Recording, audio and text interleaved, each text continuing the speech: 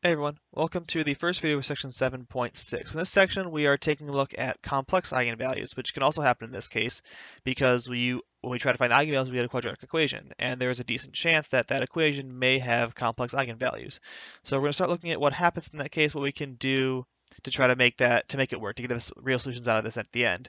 It's going to look fairly similar to what we did in chapter 3 for second order equations, but there's going to be a little twist to it, and so we'll take a look at that mainly in this video and what we have to do to make things work out in this case when it's a little bit trickier. Let's go ahead and just jump right into it. So in the case of complex eigenvalues, the idea is pretty much the same as we had for chapter 3.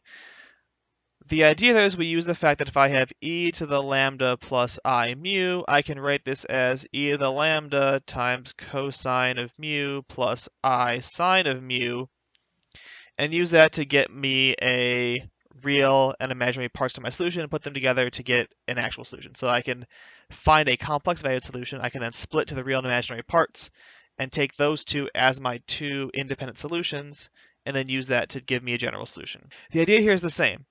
However, something a little tricky happens, and that's because to do these problems we need both eigenvalues and eigenvectors. So it turns out that complex eigenvalues generally give rise to complex eigenvectors as well. The only thing that's really makes difficult is that the splitting into real and imaginary parts isn't quite as simple as it was in the normal function case. So this makes splitting into real and imaginary parts a little more complicated, but the end result is the same. That is, once I get this split into real and imaginary parts, then my general solution is of the form C1 times the one that's real plus C2 times the one that's complex. I have to get there first, but once I get there, that will give me my general solution.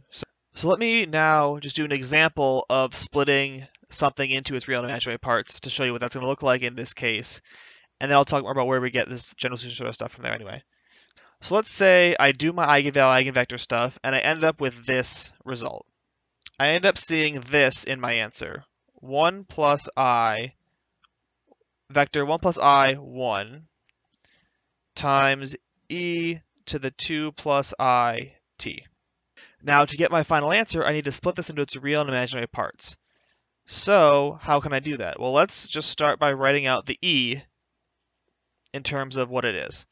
So this is the vector 1 plus I, 1, times e to the 2t times cosine of t plus I sine of t. And that just comes from splitting e into the cosine plus I sine part that we've done several times already.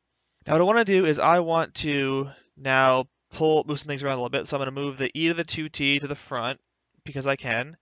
And then 1 plus I, 1, cosine t plus I sine t. And now what I'm going to do is I want to multiply this cosine plus I sine inside the vector. So I get e to the 2t,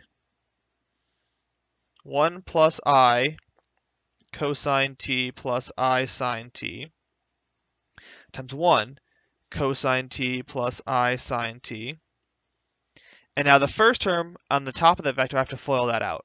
So I get e to the 2t times cosine t plus I cosine t plus I sine t minus sine t, where the minus came from an I squared that was sitting in there, because I squared is minus 1. And at the bottom I get cosine t plus I sine t. And now I can take this and split it into its real and imaginary parts. So I can write this as e to the 2t times cosine t minus sine t cosine t plus I times cosine t plus sine t sine t. Right? Vectors, when you add them component-wise. So I can just split up the two parts and put them in two separate vectors and get a real vector and an imaginary vector. So then I want to split this into real imaginary parts. So what I get out of this, I will get my two solutions from this right here.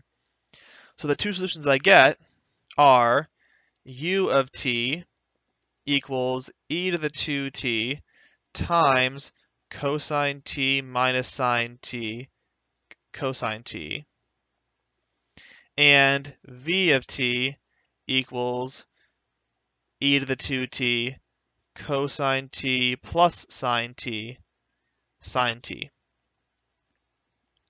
And then my general solution is x of t equals c1 u of t plus c2 v of t. Where the u and the v are the ones right above there. So now the book uses a slightly different formulation to actually write out what these look like. They have like 1, 0 cosine t, 1, 1 cosine t plus negative 1, 0 sine t. It's the same thing if you put it all back together. Either form is okay and totally acceptable to write.